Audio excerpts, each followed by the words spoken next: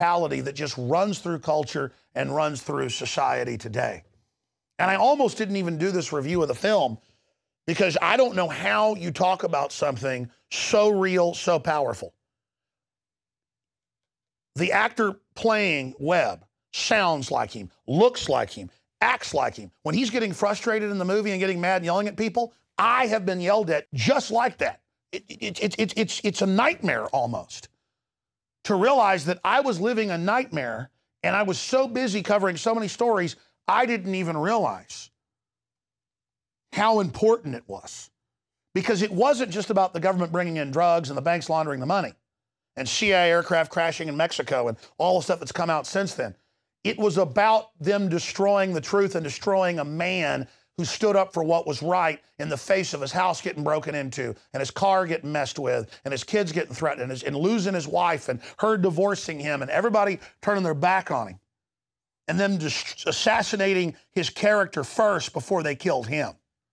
And I realized that if they can assassinate my character or Ron Paul's character like they're trying to do, they had the White House attack us twice in the last week through Media Matters, that they will kill me.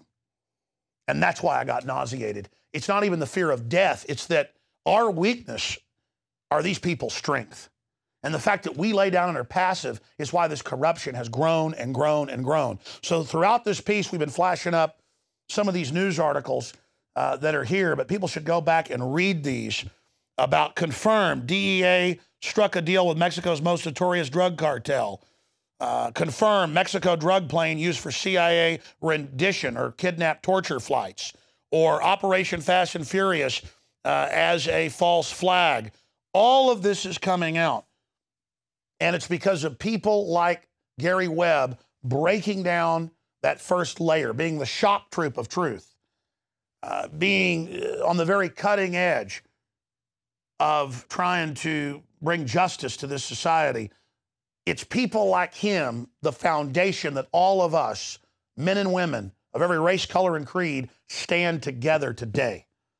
And they targeted this individual and destroyed this individual because they're afraid of the power of the individual. They're afraid of what people with truth and justice can do. And that's why I always end this transmission by saying, if you are watching or listening to this, you are the resistance. You do have power. We can make a better world. We can stand up for what's right. We can end this drug war and decriminalize.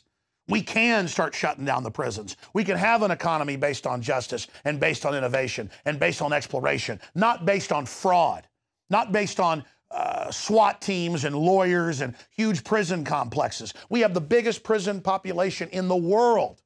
We have the worst levels of cancer and disease in the world. We've gone from the most blessed country to the most cursed by every metric. Well, that's it for this edition of InfoWars Nightly News. Great job of the crew earlier here in studio breaking it all down. Lord willing, I'll be back tomorrow live on the radio, 11 to 2 Central, Infowars.com and PrisonPlanet.com. I want to salute the folks that put out Kill the Messenger. They've tried to kill me as a messenger. So I hope we can all come together in solidarity and promote liberty. And I hope the producers and the stars of the film will come on the show so that we can share our experiences together. But again, I salute the makers of this film for their courage. There's never been a film like this made before.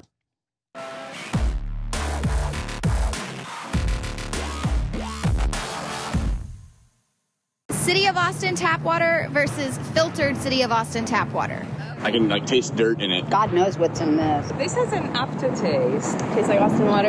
Yeah, it does. Ugh. These people just sampled City of Austin tap water straight from the faucet. Next, we had them try a sample of tap water filtered through the ProPure G2.0 filtration system. High quality H2O. That one is better. Tastes like nothing. Yep, I know what good water tastes like. It's good water. Most tap water contains added substances like fluoride, chlorine, Monsanto's deadly pesticide, glyphosate, and many others. Studies prove that these substances are linked to an assortment of major health issues, including tooth decay, lowered IQ, and even cancer. It tastes like you're drinking out of the lake when you're drinking tap water. Yeah, it has that processed flavor to it. The ProPure G2.0 filtration system removes these deadly substances and many more, leaving only fresh-tasting, deliciously clean water. Okay, this is very tasty. It's good water. Refreshing. It's good. Go to InfoWarsStore.com today. Use promo code WATER and save 10% off your Pro Pure purchase. Again, that's InfoWarsStore.com or call 1-888-253-3139. You are watching the InfoWars Nightly News, which airs 7 p.m. Central at InfoWarsNews.com. Members can share their passcodes with up to 11 other people, and your support is helping us defend liberty worldwide.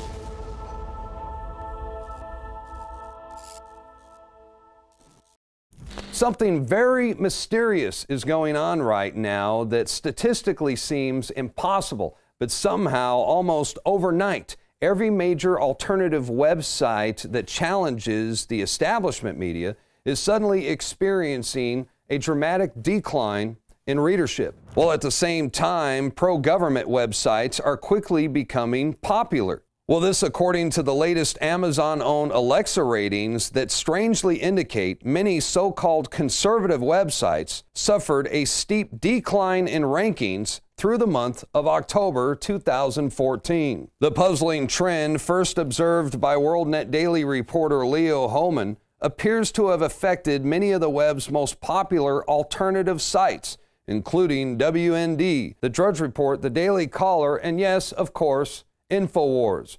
And oddly enough, it seems to have affected every major website that carries headlines contradictory to the Obama administration's talking points. Let's take a look at last month's bizarre plunge in traffic ratings traditionally classified as alternative or conservative media. Infowars.com, October 2014, a sudden and dramatic drop-off. WorldNet Daily suffers a steep decline as well. The Daily Caller, down. Breitbart, even Fox News suffer huge drop-offs. And look what happened to the Drudge Report. Their Alexa rating absolutely plummeted.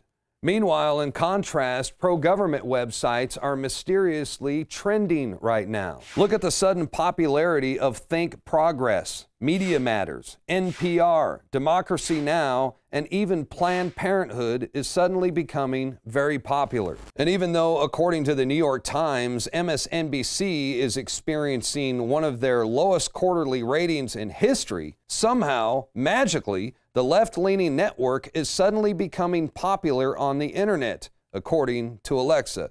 It just doesn't make any sense. I am bad, Media Matters. I'm evil. You're good to be state-run media.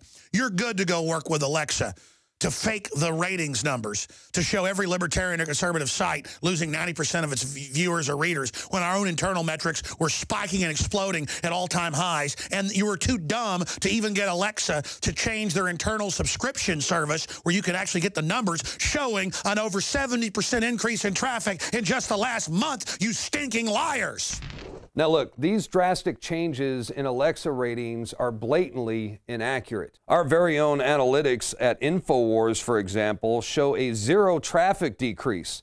The Alex Jones Show continues to reach millions of people every single day, and our YouTube channel is absolutely skyrocketing. We are in an information war, and we are losing that war. So it looks like Alexa has finally joined the dark side, and they no longer play a role as a politically impartial internet ranking service. That's the bad news, but the good news is that the establishment is running scared right now, and the obvious blatant infiltration of Alexa looks like a desperate move to conceal the alternative media's massive rise in popularity.